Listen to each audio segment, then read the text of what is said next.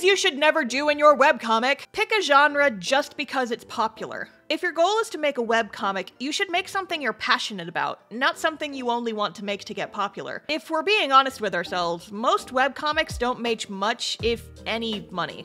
Webcomics are a hobby for most creators, and even though some can earn revenue on platforms like Patreon, 99% of webcomics never even come close to making a living wage. So if you're working on a comic fueled by your passion, don't you think it makes more sense to make something you're passionate about? One of the biggest pieces of advice I have for making webcomics is to be your story's biggest fan.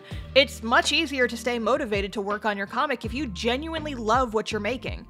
If you choose to make a comic based on only what's popular and not what you personally enjoy, the likelihood of burnout is much, much higher. And since building a regular fan base for a comic takes time, focus on making something that makes you happy, not something that you think will make you famous.